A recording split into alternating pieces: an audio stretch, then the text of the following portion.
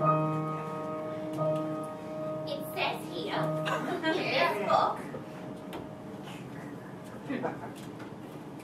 the average unmarried female, basically insecure, due to some long frustrations, may react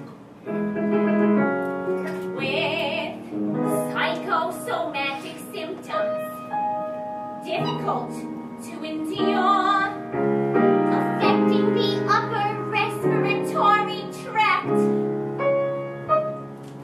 In other words, just from waiting around for that plain little band of gold, a Python can develop a cold. You can spray her wherever you think in the strands of cockeye. Like, you can give her a shot for whatever she's got, but it just won't work. If she's tired of getting the fish eye, the hogs out like a Python can develop a cold.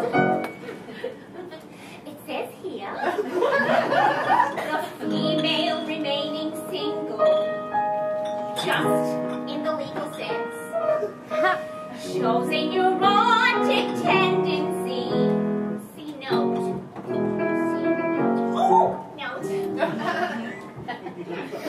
Chronic organic syndromes, toxic or hypertense, involving the eye, the ear, the nose, and throat.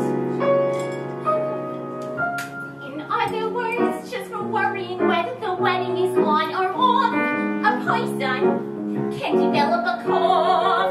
You can feed her all day with the vitamin A and the bromo fizz, but the medicine never gets anywhere near where the trouble is.